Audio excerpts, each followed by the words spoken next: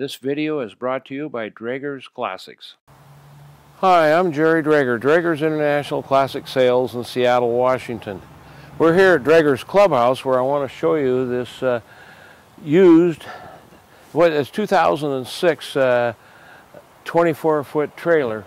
And I bought this in Sun Valley, Idaho. We were over there and I bought a 54 Olds two-door hardtop. And I bought a 924 Porsche, and then I also bought a 2002 BMW full dresser. And anyway, I had to get them home. Andrew drove the 54 Olds home, and I had my excursions, so I bought this trailer so I could get the motorcycle and the 924 Porsche home. And of course, I bought it to sell also. So it's got the long tongue on the front here, and as you can see, one of the things I like is the big door. Some of these trailers, they don't have a very big door in them, so when you go to put something in on the side, you can't hardly get anything in there. So you can see it's got a great big door on the thing. It was a, as you can see, it's got racing on the side. It was set up for hauling a race car, and I don't know any history on this trailer. I just, like I say, I bought it, and it's got all some graphics on it and everything else. It's been bounced around a little bit. It's not super bad. We got outlets in here. It's set up, it's wired for the trailer to you know, if you got connections. It's got, of course, the big door on here, like all of them do, and it comes down just fine.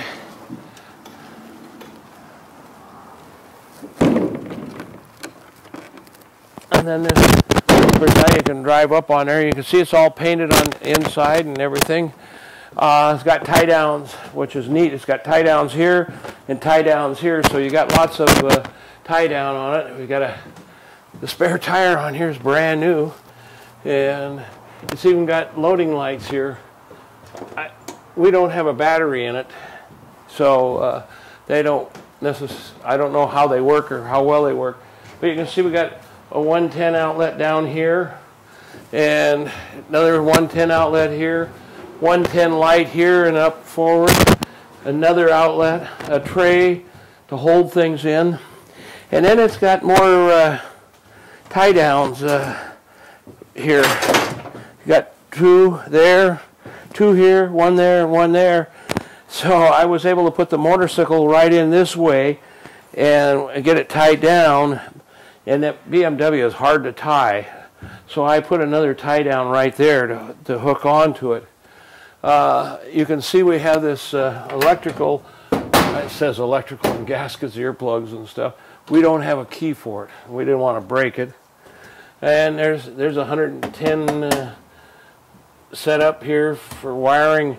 It's got a battery down there. Andrew tried to play with it a little bit the other day, but we didn't have much success. I see we got a couple of speakers in here.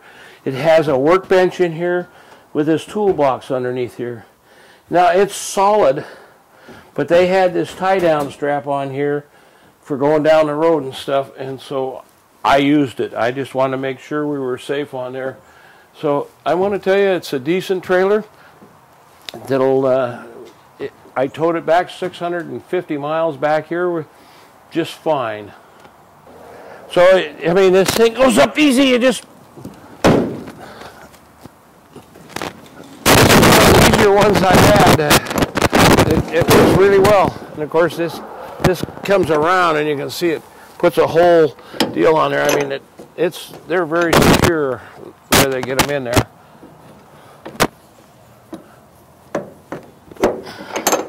Then you can put your padlock in there if you want. And again, this side here, you can see it's still got the graphics on there and everything. All this looks decent along here. So like I told you, I bought this in Sun Valley, Idaho, and not knowing the trailer, I decided I better take it into Les Schwab tire and have them, I want them to go through it and service it and make sure the wheels and the brakes were good. I mean, you got to have brakes on a trailer this size. And so I took it down there, and he said I think it was this wheel right here, when he pulled the drums off, the brake shoes fell right on out. So we had a little bit of a problem. So he went through the bearings and seals and the brakes and got it all adjusted up good and everything, and so it towed just fine. Good trailer. I mean, it's you know, it's got some spots. I suppose you get in here, you could maybe get some of this cleaned off a little better if you wanted to.